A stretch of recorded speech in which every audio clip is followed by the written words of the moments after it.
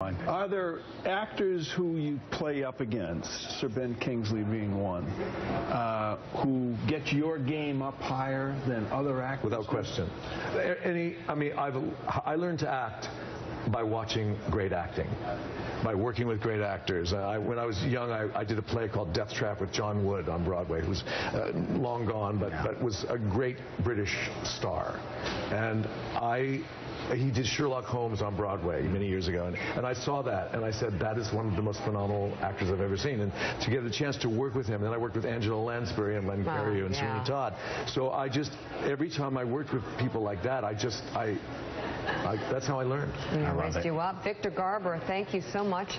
Selfless is in theaters July 10th. I cannot wait to watch that. And another one.